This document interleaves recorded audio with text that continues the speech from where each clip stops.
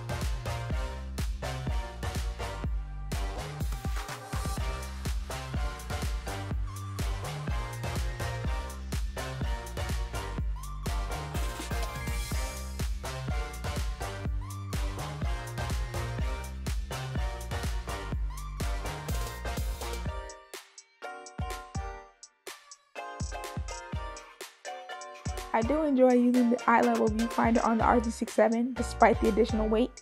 It felt good during the session. The last batch on the RZ67 is Portrait 800.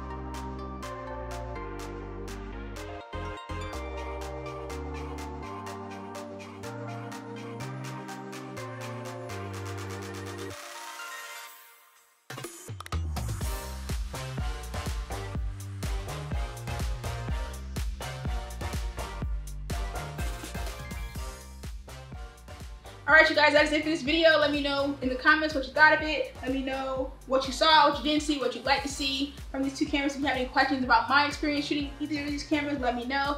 And yeah, special thanks to Mamiyas for coming through with me on this shoot. Special thanks to my sister and to Scott. This is his beautiful studio.